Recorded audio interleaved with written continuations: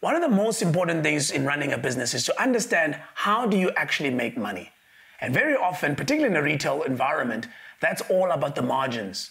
How much margin can I make from every item that I sell? Now, many of us who are in retail often buy from wholesalers at a margin and then on-sell to the consumer.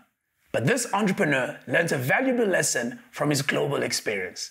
Ari Fabian shares a very important pearl of the hustle with us. Control your destiny and you can make your own price. Take a listen.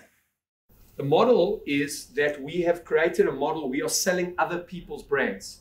When you sell other people's brands, you're not a master of your own destiny. You are governed by them. You're governed by them in terms of margin. You're governed by them in terms of their creativity. You're governed by them of what are they going to deliver. So it was interesting. Let's say, for example, we had the lady from Renault over here. She's gone. She's gone over here. But just for example, they're only going to be good as their next collection of cars that come out, right?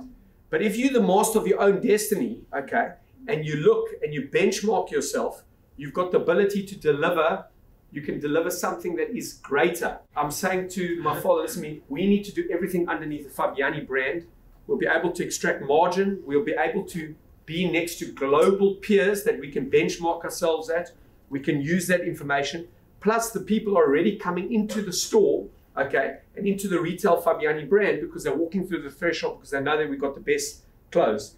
Then what would happen, or the best fashion? Then what would happen was they would see our items, they would see beautiful quality. So what we did was we priced ourselves lower than our international global luxury peers, but attainable and with a high enough margin that gave us wings.